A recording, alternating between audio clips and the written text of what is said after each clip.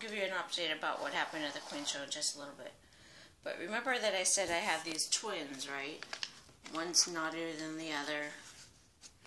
Well, when I looked in my storage, I knew I had a third one. But I don't remember how I got the fourth one. Anywho, I wish they had a tube or something that you could stack these with, but they're pretty cool.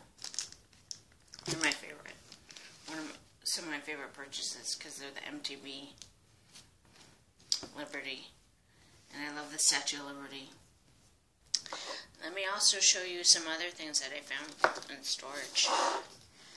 I do have two of the Deke Pereira silver pieces that Mr. Zeke showed. I have one that looks like it came off the printing press, and one that has a slight toning to it. It's like that purple from that Otter Pop, so it kind of has like that purple gray toning. I also found a real cool Swiss of America round that I found that has like Skittles toning, where you can see like all the colors of the rainbow, which is cool. I'll keep that for myself. I have a Monox round. I have a USVI silver ingot. This is one of the ones that it's like, at least for me, I haven't found these too often. And everyone knows I love Johnson Matthey. This is a 1 ounce Golden State San Juan Bank. You know that I have the 10 ounce bar. That's probably pretty rare because I haven't seen one of those before. So this is another one that's 1 ounce. And I have Sharps Pixie bar from London.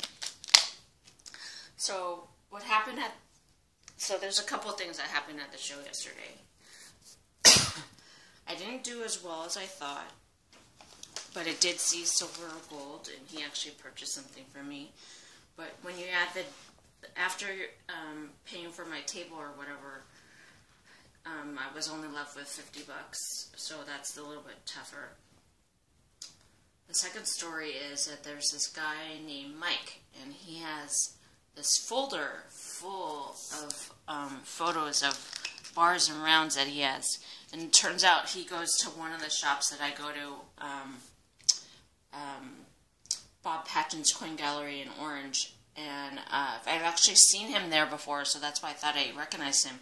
He has a huge, huge collection of MTB and Liberty stuff. His folder was filled to the brim of cool things that's like silver, gold, Johnson Matthey, Engelhard, like you name it, he has it in the theme of Liberty, because I've seen him there before, and I've overheard him say that he wants all of the stuff that have Lady Liberty on them, so that's why I recognized him.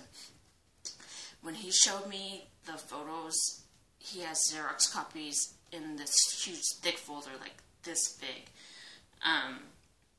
I was just like, my jaw was dropping to the floor. Like, if Doug's Buck could see that, he would have just, like, keeled over. And he would have, like, drooled, and he would have wanted, like, you know, just look at everything carefully and in person, I'm sure. Like I would, too.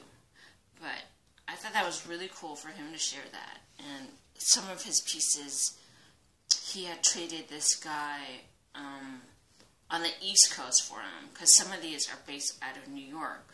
So that's what he would do, is trade for him various ounces and maybe like a little bit more, so he could get something like this back to him.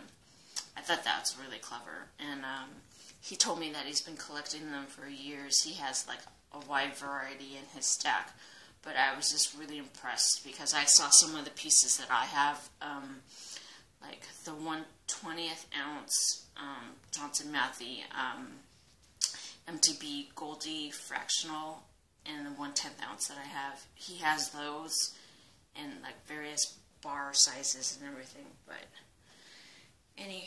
this video's gone pretty long. I hope everyone has a great week. And take care, and hopefully I'll have an update about the project soon.